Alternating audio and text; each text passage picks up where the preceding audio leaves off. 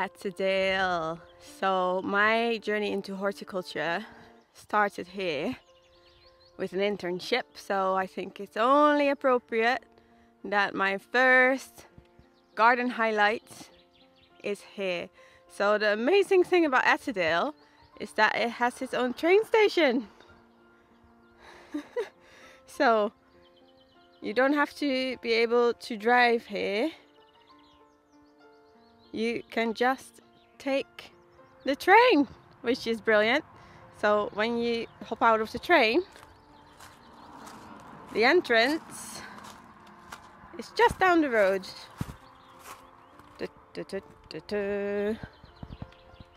As you can see, 100 meters. So you can see the gate right there. That's the entrance. And if you come by car, you drive a bit further, and then the entrance is on the left. Well, you can't see it right now, but that's over there. So, first big plus. Okay, so when you drive up with the car, you can park over there, and then there's a dog bag disposal there. Responsible dog owners. And then here's the entrance. So here we've got the pay hut. And then on the right we have the water gardens. Well, part of the water gardens. And then, oh, I don't know if you can hear that little flappy noise. They have feeders around here for the red squirrels because they are encouraging them to come stay here. And actually there's one right there. They're on the feeder. But I'm not sure if you can see it. Ah, brilliant. Anyway, water gardens, and then you've got the bridge that leads up to the rhododendron walk. But there's the arrow where you are encouraged to walk that way first into the woodlands.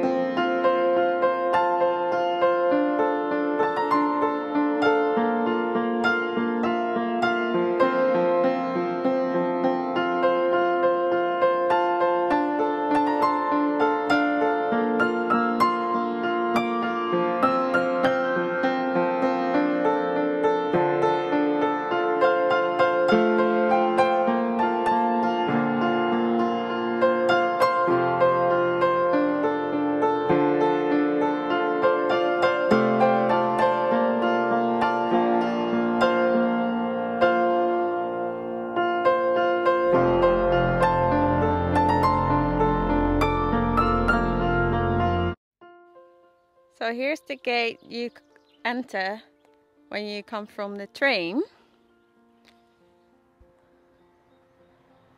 And let's walk to the Japanese garden.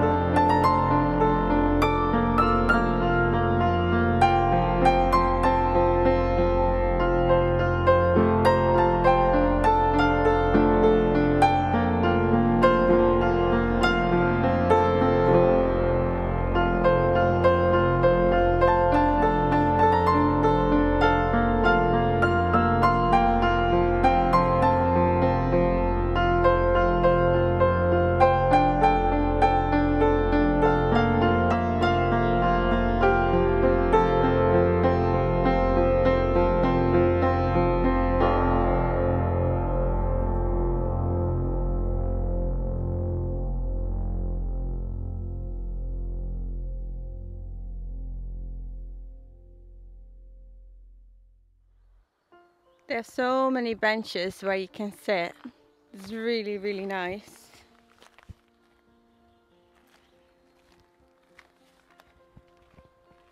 And I love this bit. It has a fern house.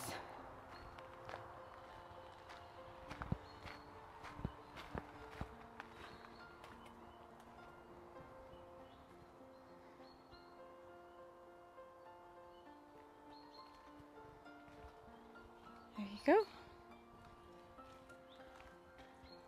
Quite cool. And you can sit there as well. Lovely. Right, now we're coming to the kitchen garden, which is lovely. As you can see as well, there's quite a lot of sculptures around here. So they do also a sculpture drill in a way, so keep an eye out for them. They're pretty cool.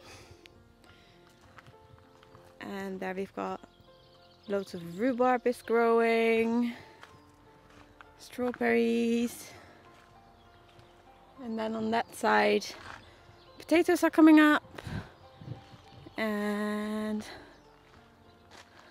leeks and onions, I'm guessing. And Francis is really busy with planting and getting structures in place and things like that, which is brilliant. And at the back you can see there's the cold frames, which has lots of stuff in it, and that's lettuce. And I think there's the rasps. And they have a little plant sale area as well with fruit trees.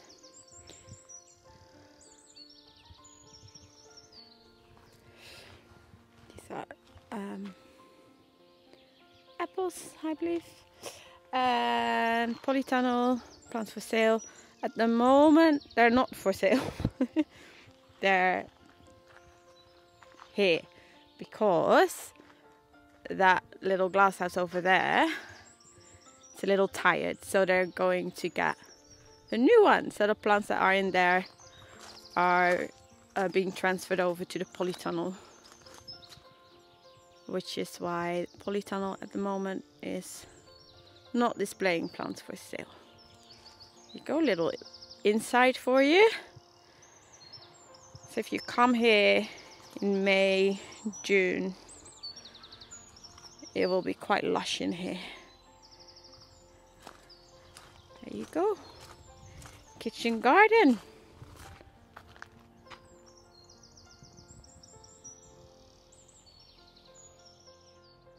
I'm just going to walk you up to the viewpoint because it's a great view.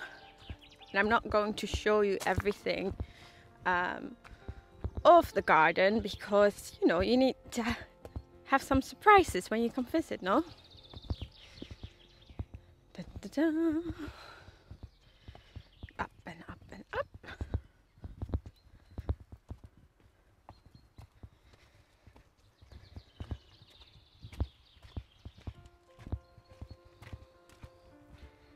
And there we go. Such an amazing view. Attadale Gardens.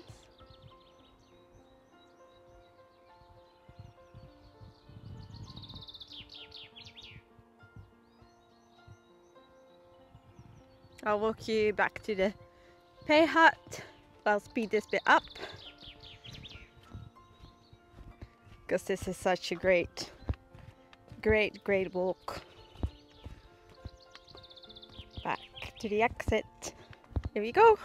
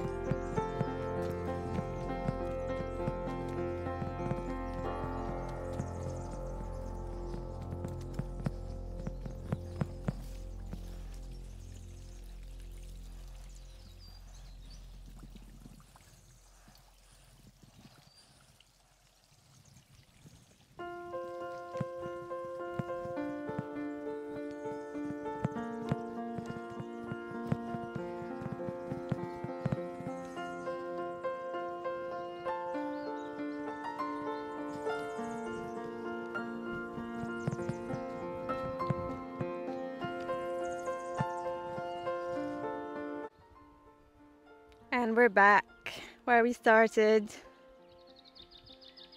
So I hope you enjoyed that. Best way to visit May, June, and it is really a beautiful, beautiful garden, in my opinion. So whenever you're coming up to Scotland, up north, visit Attadale Gardens, Strathcarron.